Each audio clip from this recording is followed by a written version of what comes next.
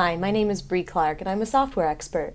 And today I'm going to show you how to convert a read-only file into a file you can write over in Microsoft Excel. Now the spreadsheet I have open doesn't necessarily look read-only unless you look at the top. It says invoice.xlsx and then it says read-only. If I try to save, it's going to tell me that.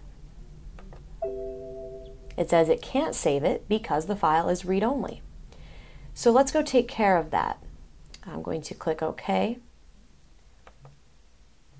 And then I'm just going to press Escape to get out of the Save As dialog box.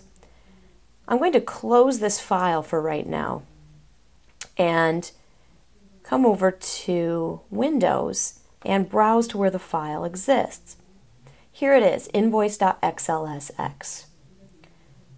I'm going to right-click on it and go down to Properties. And in here, it has an attribute on the General tab of Read Only, so I'm going to click that checkbox to uncheck it and click OK.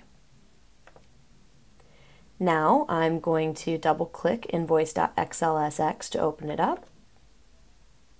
And this time it opens up and does not say Read Only at the top. And if I click Save, I don't get an error. My name is Brie Clark, I'm a software expert, and I just showed you how to convert a read-only Microsoft Excel file into a non-read-only file.